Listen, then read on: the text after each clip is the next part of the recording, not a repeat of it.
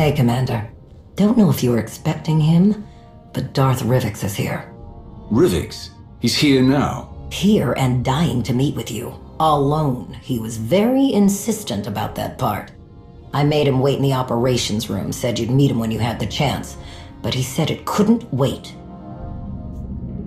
I have many important meetings today. Let him know that I can't drop everything at his word. I can do that.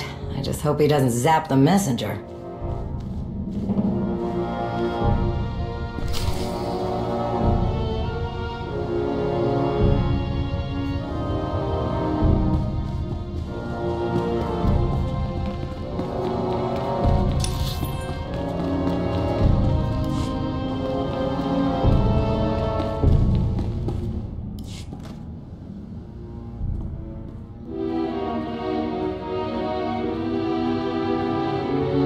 Commander, it's a pleasure to see you again. It was so kind of you to find time in your busy schedule to meet with me.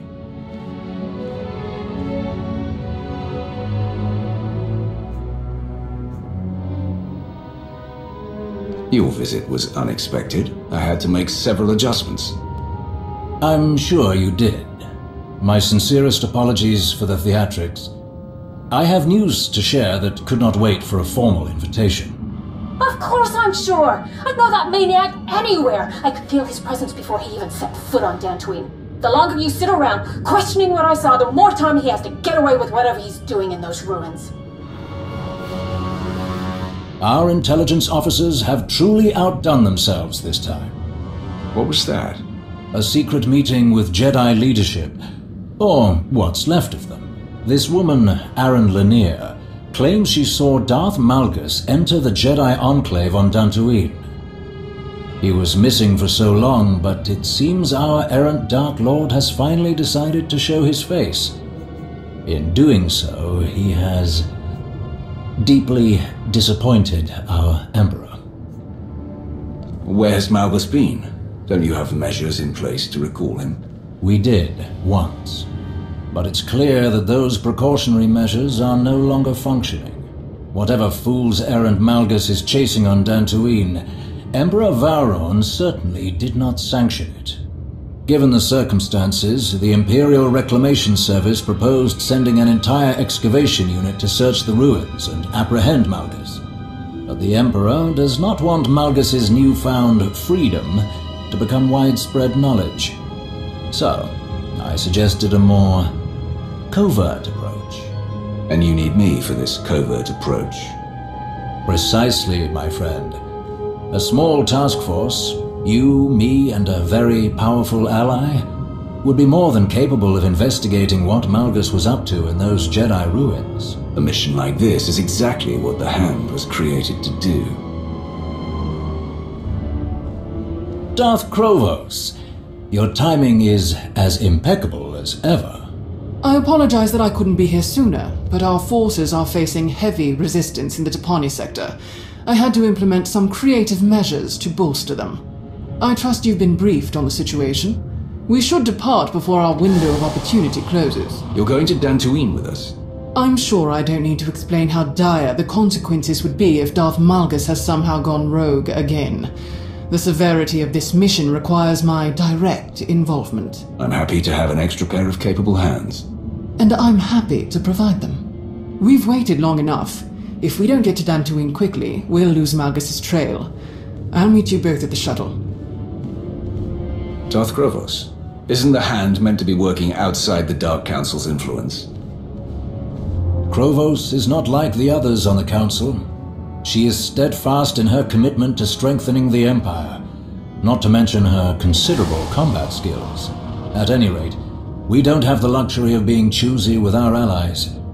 Unless we seize this opportunity now, we undoubtedly risk Republic interference later. Our shuttle is waiting. After you.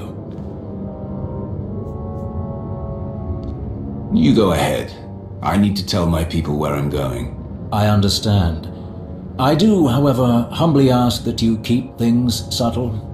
Remember, we don't want this news to spread too widely.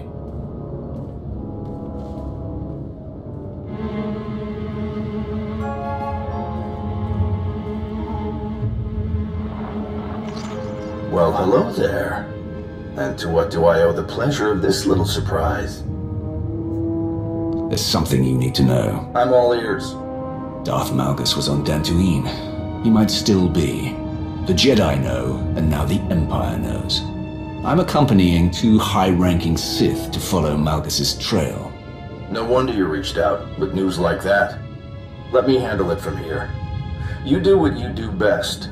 Keep an eye on those Sith, and I'll let Master Saldaran know what's going on. Thank you, Commander.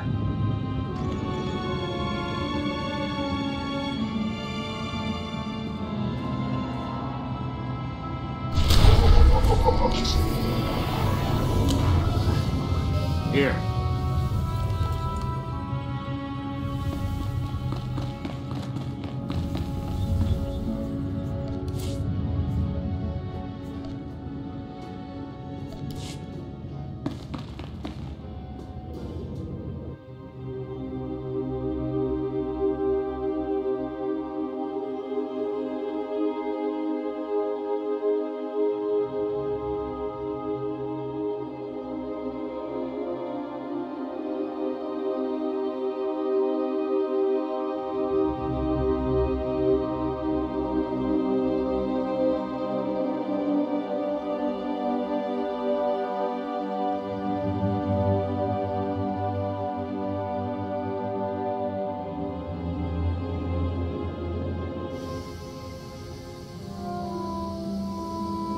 We're nearing our destination.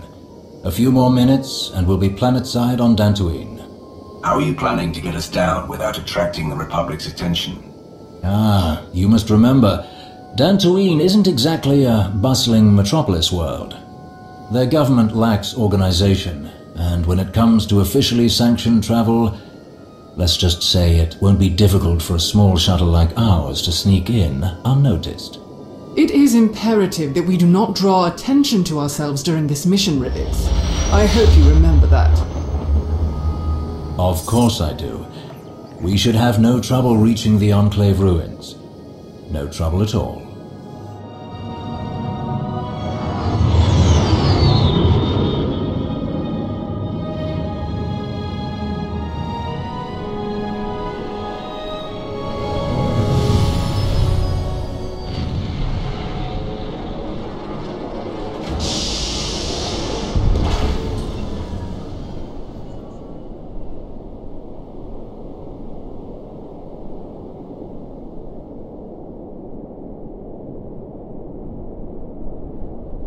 Weren't you saying something about no trouble? Blast!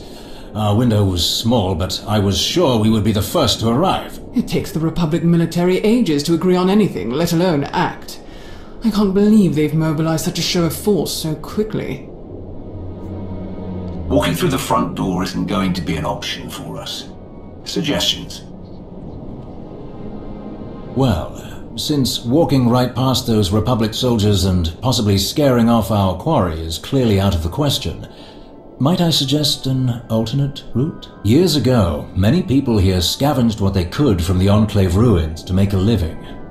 Their leaders didn't exactly approve, so they built access tunnels in secret. We'll undoubtedly meet resistance from patrols, but if we find one, our chances of infiltrating the ruins would be much higher than a direct assault. And hopefully, we'll retain at least some of this mission's secrecy.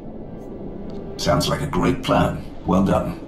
I'm glad you approve, considering we don't have much of a choice. Then let's go, before the Republic sends more reinforcements.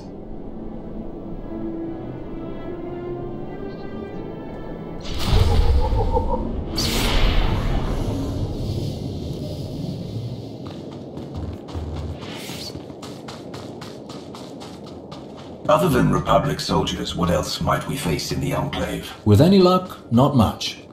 The Enclave was destroyed centuries ago. I'd wager most everything inside has been picked clean by scavengers. We'll surely run into a stray creature here and there, but other than that, I can't imagine we'll meet much resistance. I'm more concerned about what we won't find. I do hope Magnus's trail hasn't run cold.